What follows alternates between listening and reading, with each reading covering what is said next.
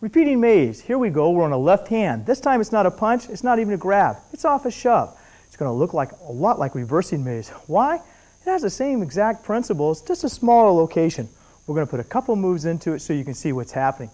You want to transfer your weight to use the other opponent's knowledge and weight against themselves. So when Sean comes up to shove me, I'm going to go ahead and let it go, just like a revolving door. I'm not going to put my shoulder up and show how tough I am. I'm going to show how smart I am by applying the application of knowledge that we're getting through these tapes right here. As he comes in, I'm just going to step out with an outward parry, just like brushing off his arm as I use the force of his own body to hammer fist to his kidney. I'm going to come back, strike the ribs. Holding onto his hand, I'm going to kick him the back of the leg and throw him to the ground.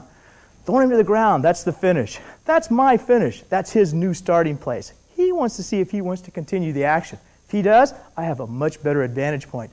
That's why the takedowns. A lot of styles of martial arts have chokes. Well, we're limited to chokes all the time. Why? All of our statures are different in height. But by taking a person down, we have a common denominator. It doesn't matter how tall a person is, because starting from the ground, we have equal ground. We all start from the same place, from the bottom up. That's why the takedown is so important. Before the person can really fight, they got to get themselves back up. Let's show you the technique. As he comes in, he's going to shove to my left shoulder. I parry it out right here. I've already got a complementary angle. Well, as I'm twisting, I strike right to his kidney, come right through. Back knuckle to his ribs, buckle his leg. This is the finish. But now I want to put pressure on the shoulder, stepping back with my left foot, driving him right to the ground. I've got complete control now. The advantage is mine. The disadvantage is his. Let's look at it again. As Sean comes in with a shove, I have the rear twist. Comes in. Here it is, right here. I've already got control. As I lock the hand, twist out, strike to the kidney. Back knuckle the ribs, buckle the leg. That's the technique. I have a check right here. Stepping back, throwing him to the mat. This is controlled. There's nothing he can do. I've got the situation well in hand. Let's go. Coming again, the shove. The first thing he's going to say is going to be visual. His arm's going to go back, and he's going to bring it from a low position to a high position. Now I know what hands he's using. Bad mistake.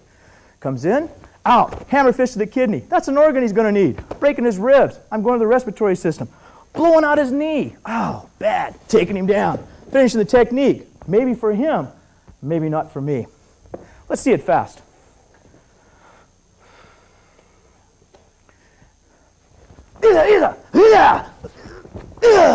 This is control. By jerking his arm, I could tear his shoulder out of place. That's too bad. But he shoved me. I didn't shove him.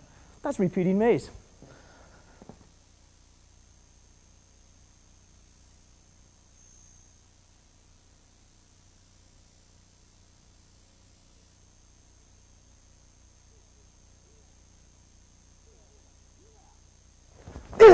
Yeah.